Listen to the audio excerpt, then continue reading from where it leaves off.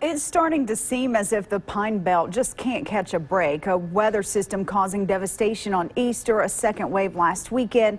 12 News' Jesse Finber joins us now with how community members are bracing themselves for another wave tonight. Jesse? Yes, thanks, Jade. I'm on the corner of Ford and Fillingame Drive in Forest County. Now, this is an area that was hit very hard by storms last Sunday.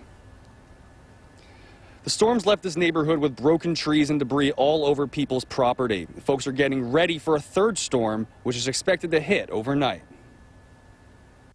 Well, I know that I'm going to go to a storm shelter like I did last time because then I have a bad feeling and this is what happened. But, you know, she also goes to her son's house or, you know, one of her kids' houses. It's out of the way.